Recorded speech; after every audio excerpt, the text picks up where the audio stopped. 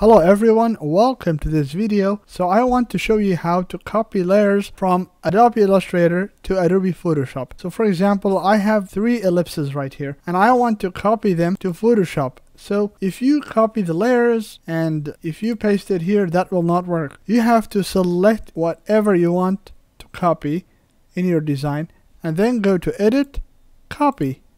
Then on Adobe Photoshop, what you do is that you click on Edit, Paste. And now when you do that, it's going to show you the paste option. So it's going to tell you, hey, how do you want me to paste this? As a smart object or as pixels? What I want to do now is I'm going to click on smart object and I'm going to click on OK. So it will be a smart object now. And now it's just one layer. And then you may see this progress going on. So you can just click on stop because this is a library. So don't worry about it.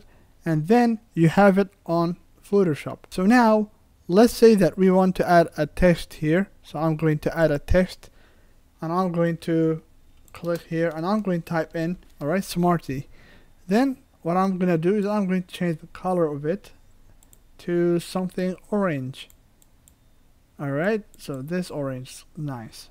So I'm going to move this one here, just right here.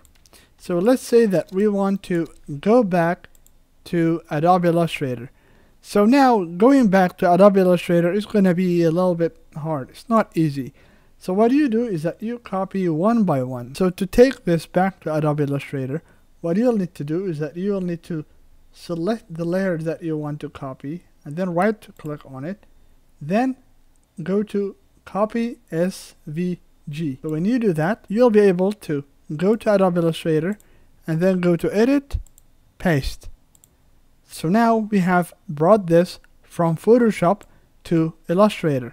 So this is how you go back and forth between Photoshop and Adobe Illustrator. So I hope this video was helpful, and if you have any questions, please let me know in the comments below. So thank you for watching and don't forget to subscribe to my channel. So I will see you all in the next video.